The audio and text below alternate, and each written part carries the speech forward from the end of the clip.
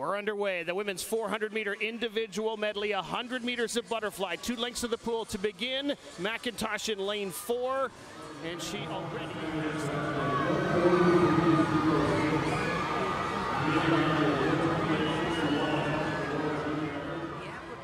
Her hips going down, her arms and her shoulders. A lot of the other athletes go up and down. It's a very wave-like motion. She is very, very level. This is the future of butterfly, I think, for a lot of athletes, if they've got the flexibility to do it, because you're reducing your resistance. Really, really interesting. It's a little bit different than she used to swim butterfly. I think with her coach, Brent Arcade, they've really refined it, and it looks very good, and it should reduce the amount of energy she needs to go. Look at how level she is.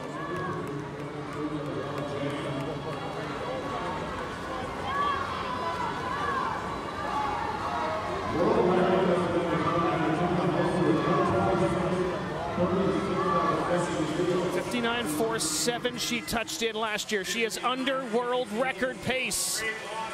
And Mabel Zavros having a really nice swim as well. 61.29 for her. Now they're in the backstroke, 100 meters of that. Summer McIntosh in 2020 was trying to make the Olympics. He was a 13-year-old. As we all know, COVID delayed the Olympics by a year. But the feeling was she didn't have enough strength and power to take on the butterfly or the individual medley. All she focused on was the freestyles, and that's how she made the team and went to the Olympics. Then after that, she said, now I've got time to focus on the individual medley, all the strokes, and the butterfly. And then lo and behold, she won the 400 IM at the World Championships. Summer McIntosh cruised through the heats.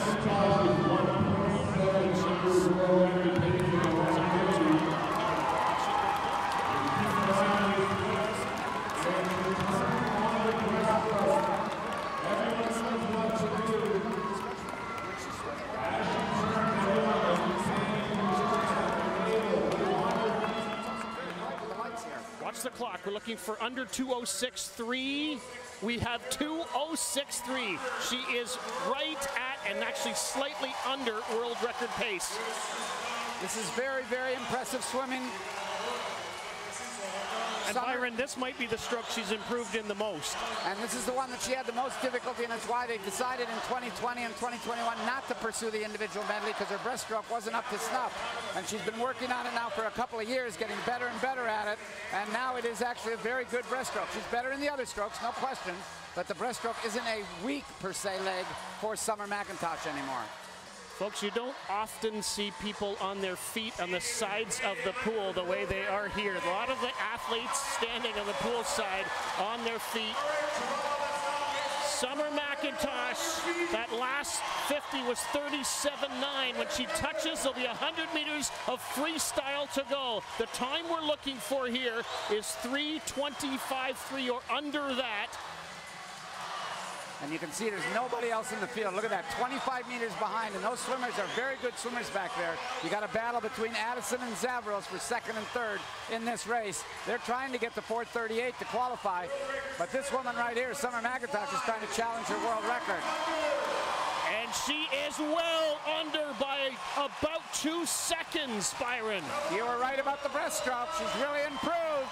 This will send a message to the rest of the world. She's already 5 seconds faster than everybody in the world with the current world record, other than one Australian who said she's not going to swim it in Paris. So this is Summer McIntosh with a statement here at the Olympic trials. It is Bailey Anderson battling in second place. And it is Mabel Zavros in third. Less than 50 meters to go on world record pace. Summer McIntosh looking to beat 4:25.87. Keep that in the back of your mind.